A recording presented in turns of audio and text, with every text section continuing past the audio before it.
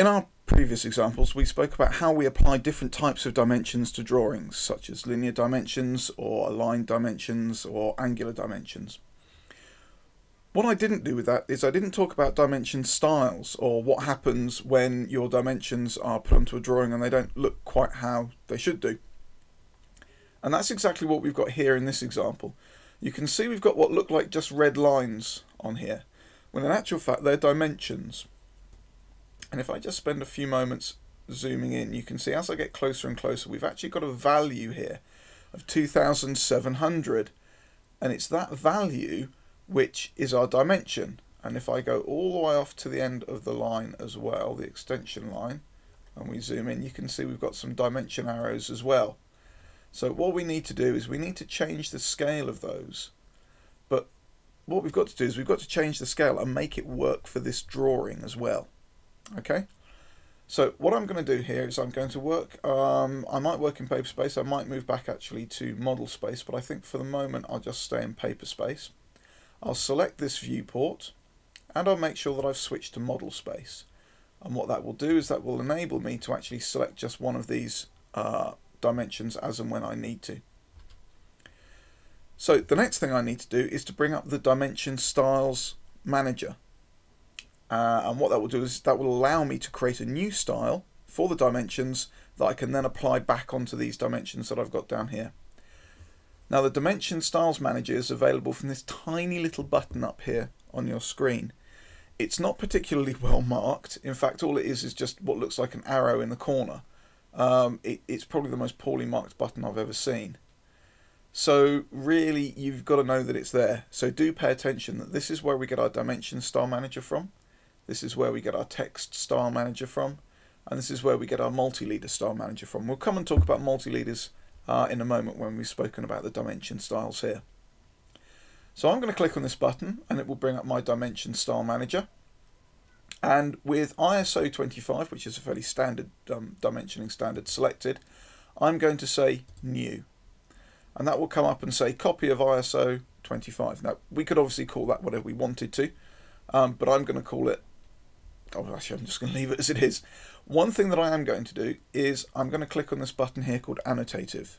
And annotation scaling is something which is going to be hugely important to you when you're working with dimensions, and something that we're just going to start sort of being introduced to now. So once I've done that, I'm then going to press Continue, and that brings up yet another dimension box, which is the new dimension style dialog. And this is where I'm going to set all my sort of properties for my dimension style. Now most of the time we can be reasonably lazy about this, and we can stay with pretty much what we've got here as the defaults. Things you might want to change though are things like your arrowheads, where I might want to change those to look like an architectural tick. So you can see here we've got architectural ticks here. And I might decide that I want to change my arrow size, so I might want to make that 4, for example. In that case you get very large arrowheads there, or I might just make that 3. I can choose whether I want the center mark to appear for my radiuses, so I could have a line there, or I could make that none. Personally I prefer none. From my text I can say I can have it aligned with the dimension line, or I can make it an ISO standard. And I quite like the ISO standard. I prefer having my dimensions as clearly marked and as straight as possible, so that works for me. And what we've also got here is the text height, and that's going to be the text height on screen, so I'm going to make that about 4. And my text color will be by layer, as will my style. Now I've got certain styles here that are already defined. I might change that to be Romans. There we go. And then I've got my Fit tab. Now I've already set this to be annotative, so I don't really need to worry about that too much. So I can look at my primary units. Now I've got here my unit format is decimal and my precision is down to 0.00.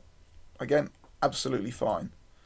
I could pick different types of unit format if I wanted to. If I wanted architectural, we'll probably end up with feet and inches. Or I'll just go back to decimal. There we go, that's probably a bit easier. I've also got alternate units in here, and I can display these alternate units if I need to. So I could pick those as being, these could then be architectural if I wanted them to be, or we can turn that off because things do get a little bit mucky. Tolerances are also very useful. Deviation, so within limits of plus or minus, so I could give an upper value or a lower value, so I could say upper value of +5, lower value if you come down of, I don't know, 0. So plus or minus, there you go, 5 or 4.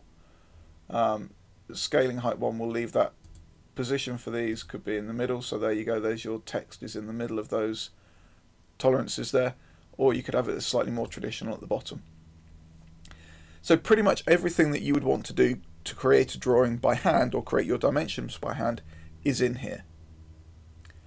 I'm actually going to say none for that though.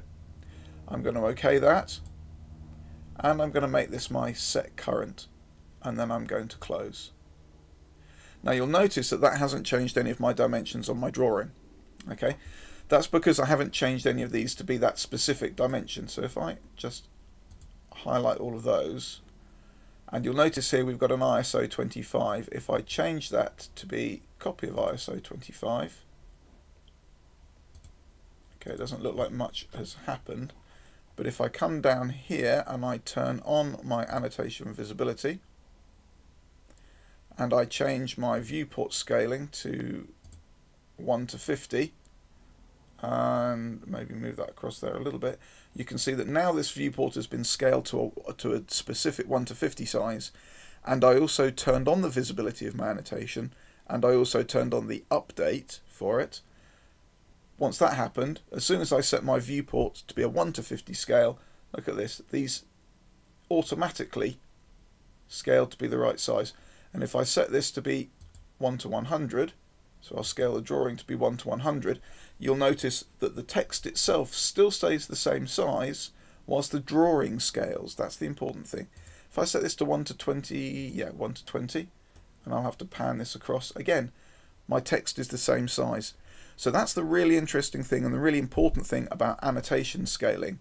And just to sort of introduce it to you there as to what it is and how powerful it is, it means that I can have my drawing at any size I want, but my text stays the same size no matter what scale my drawing is, because the dimensions are set with a dimension scale, or with a dimension style rather, which is said to be annotative, which then defines how high that text should be on the paper, no matter what size the piece of paper, no matter what size the scale of the viewport.